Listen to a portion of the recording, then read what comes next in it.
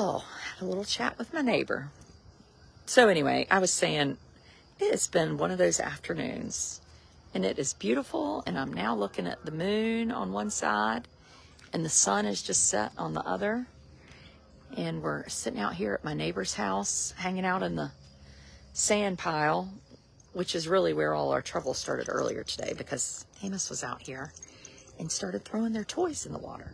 So I had to get on the frickin' 4-year-old's kayak in a nice dress to get the toys. Well, the kayak I haven't been on probably ever is very small and has holes, so I was drenched and like wanting to kill him all at the same time. But anyway, took the kayak out, fetched the trucks, and thought to myself, if I go under in this water, I'm going to be mad at somebody. And I could not even figure out the right person to be mad at. It's hard to be mad at an almost 9-year-old with autism who I had already made mad. We were angry at each other. So anyway, we're doing better. Hey, Susan, we're doing better. Had a little crying, little tears, you know. And this week I was with somebody and she kept saying, you know, it's the same for all parents. All parents have these issues. And I was like, I couldn't take it any longer. And I love her, but I was like, no, it's not. It's not the same, because I probably have more in common with a parent of a 2-year-old than I do a parent of a typically developing child. Like, really, it's like having a toddler. And he'll be, how old are you going to be next week? 9. 9. It's going to be 9 next week. It's very exciting, Amos. And you know what we're going to do for your birthday? Did Mommy tell you? Listen, you want Mommy to whisper it in your ear? Come here. Let me tell you. Okay, look. Come here. You want Mommy to tell you? Oh, no. Come here. He wrecked that house of sand. Listen, I'm going to whisper. What was that? What did I say? Oh, Lord. What are we going to do on your birthday? I want to go on an airplane. Not an airplane, a what? A train. No, a Did you forget? Let me tell you. A helicopter. A helicopter. We have to fly with Mommy. Yes. So we got Bubba Bundy from Gates, North Carolina, and Bubba has a helicopter, and he has offered to take Amos and Mommy and Sissy on the helicopter on his birthday. Bubba. North Carolina, then Bubba's helicopter. North Carolina, then Bubba's helicopter. That's right. Look, there's a helicopter. I know, you've never been on a helicopter. Yes. Sometimes the pressure mounts and it has to come out. That's a helicopter. Isn't it right, Abby? And you know, it's okay. It's Friday. There's something really great about a Friday. We don't have to like go on every schedule. We've got super nice neighbors who don't care if we throw their toys in the water, but it just gets frustrating.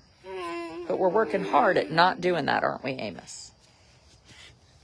We're trying to get his medicine right. You know, I'm thankful to have an awesome pediatric psychiatrist who's like, okay, let's try the guanfacine 3 times a day, or the buspirone, or can we increase his trazodone? Maybe you should work with the speech therapist, the occupational therapist, and try to learn to swallow pills. It's okay. My husband's taking our daughter to play tennis. My big boys are happy on a Friday night. Vroom, vroom. So anyway, I don't know what I was doing. I just was thinking, I wonder if you ever lost patience. Yes, I lost patience. Yes, I smacked him. I full on smacked him. And then felt terrible. I'm not like a spanker, but I was like, I don't know what else to do. You know, and then that hurts his feelings, and that hurts my feelings. And then my first thought is, how do other parents do this? Like, I'm not a single parent. I have help. I have a pediatric psychiatrist. I have awesome teachers. I have great school administrators. I have a giant sand pile next to my house to play on. And it is so hard. It is hard. God, it's hard. I mean, it is awesome and joyful. I think there's always this part of us that doesn't want to like complain too much, because if we complain too much, then somebody might think that our kids aren't worth having. And they are worth having.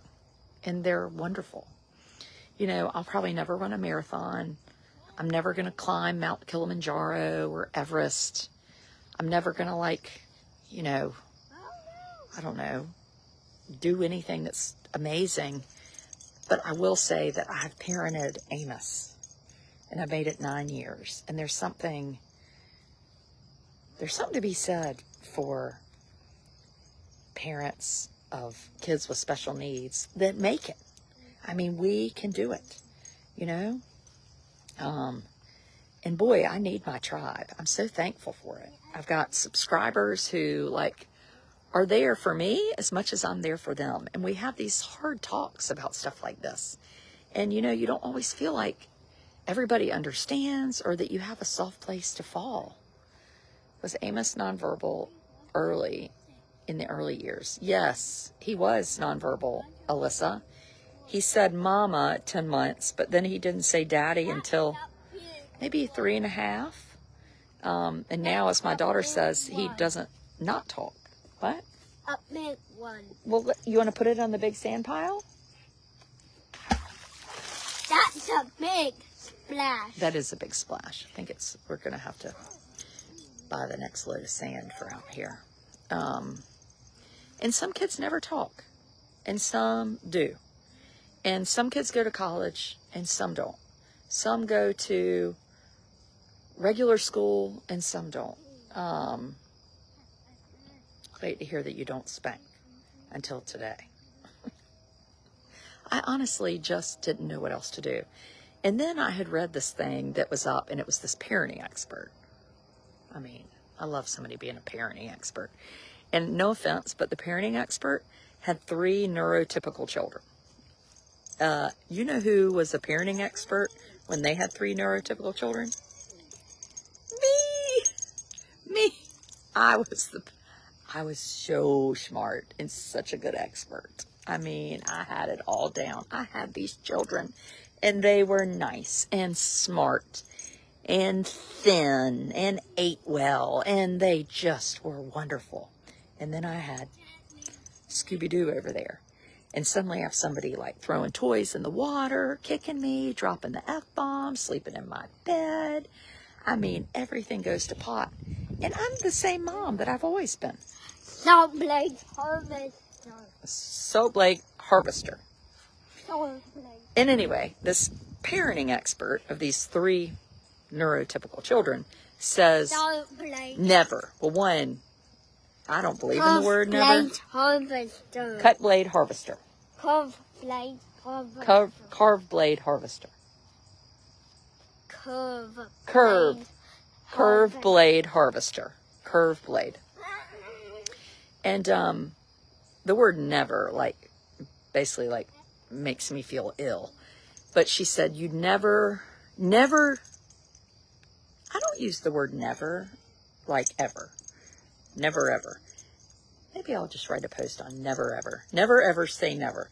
Never use timeout. I mean, there is a time and a place for most everything other than, like, you know, stabbing. Never ever use timeout. Well, today I put his ass in timeout in the guest room because I didn't want to hurt him. So don't say to a parent, never do something, because you can't always anticipate what is happening in someone's mind, you know? Anyway, that never business. Oh, I just, got my blood pressure up. Never. Never. Oh, golly, I'll tell you what. You clearly love your Amos, and he loves you. Oh, I do love him, and we love him, and my family loves him. And he is valuable and wonderful and amazing. And yes, I am.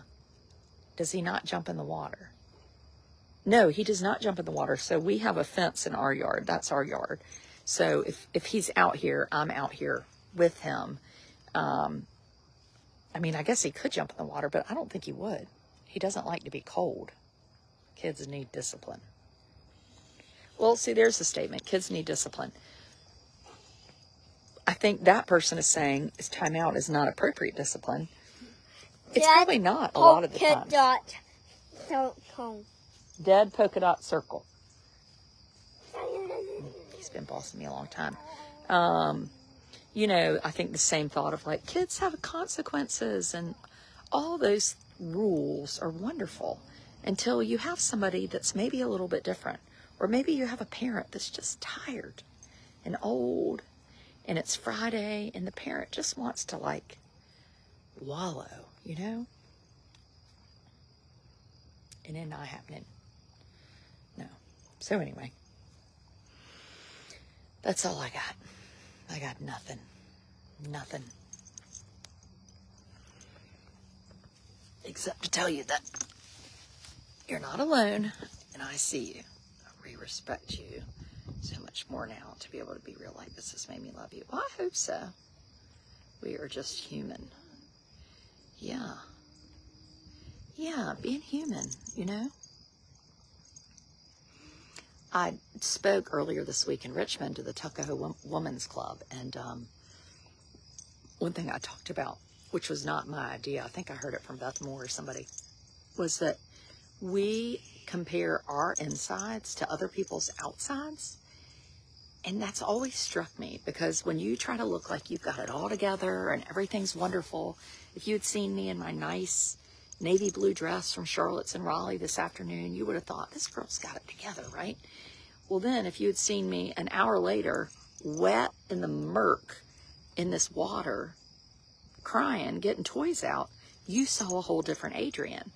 And I guess it's important to me for you to see both, to see that you can have it together and be good, but sometimes things go wrong.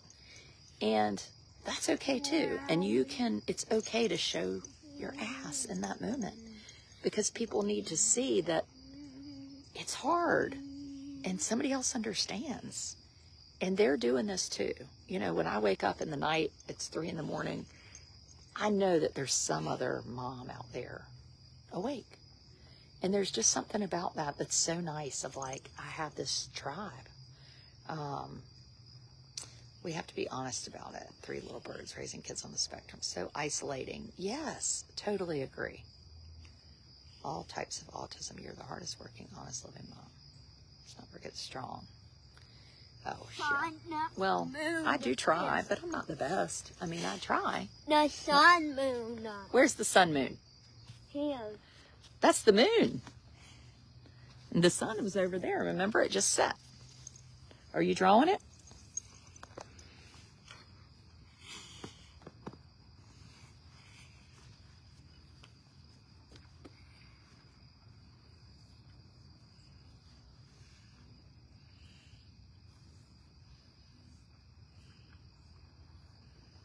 Tell me about what you're drawing. Huh?